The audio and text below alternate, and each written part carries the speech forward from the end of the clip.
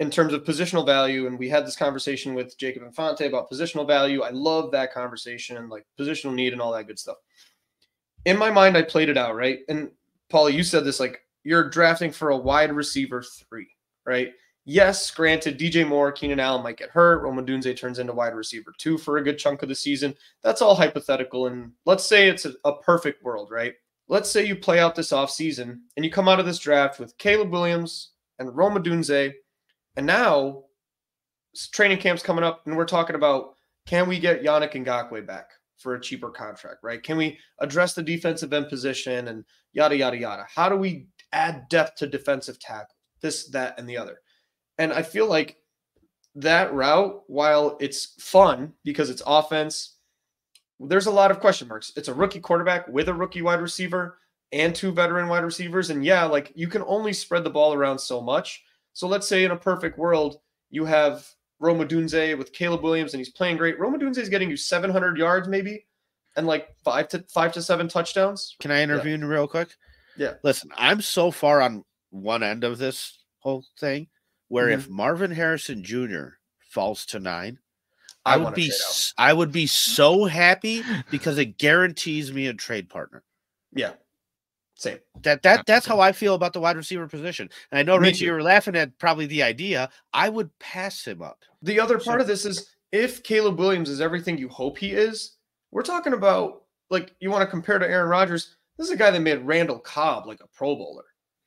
So Julian Edelman was on his podcast talking about how Tom Brady, you know, he would invite him to workouts. And on a normal day with wide receiver training in the summer, you know, they ask you to run routes, route trees, fix each other's like body positioning and stuff like that. Quarterback invites you, they ask you to run 25, 30 routes, right?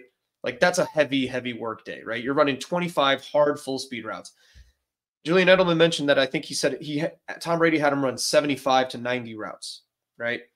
And the whole time Tom Brady is saying, look, when I throw the ball, I expect you to put all your weight on the inside foot leverage, peel back and hit the sideline. And Julian Edelman just constantly kept talking about how Tom Brady, a quarterback, was probably the person that made him better at wide receiver than his wide receivers coach, his head coach, his coaches all the way through, right?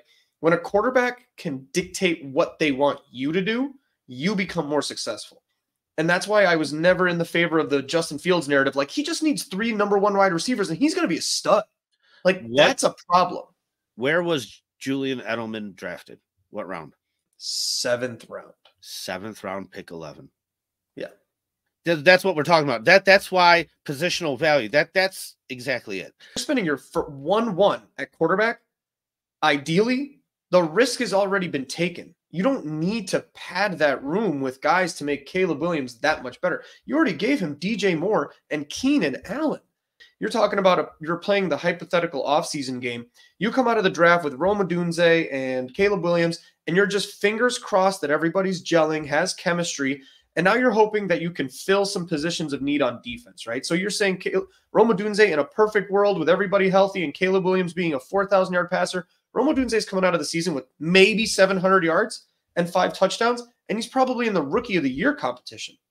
Flip that over, and now you have Caleb Williams. Now you take Jared Verse, right? In an ideal scenario, Jared Verse on this defense, and part of this is also, I don't think defense is the most inconsistent part of football. You can have a top 5 defense one year and a 15th ranked defense the next year and nothing changed, right? So you can't rest on your laurels because the last 6-7 games of the year, you were a top 5 defense. You still have to improve defense because that stuff is always changing. Somebody gets a step slower. Somebody messes up their gapping positions. Somebody's coach that they liked and was the secret sauce just left. And so now you got Jared Verse. A good year for Jared Verse opposite a good, like a Jervon Dexter year that's up, a Montez Sweat year. Jared Verse should end with like 9 sacks, 10 sacks, 11 sacks. Yeah. Right? So I'd rather have Caleb Williams, 11 sacks from Jared Verse, and go get Tyler Boyd or Hunter Renfrow in training camp, or wait for a training camp wide receiver cut. Somebody's getting cut in training camp this year that you don't expect. Somebody's going to be a cap casualty that you still don't expect. We just got Stephon Diggs traded for a essentially second or mid 3rd round pick 21 days before the draft. You don't see defensive ends getting traded today.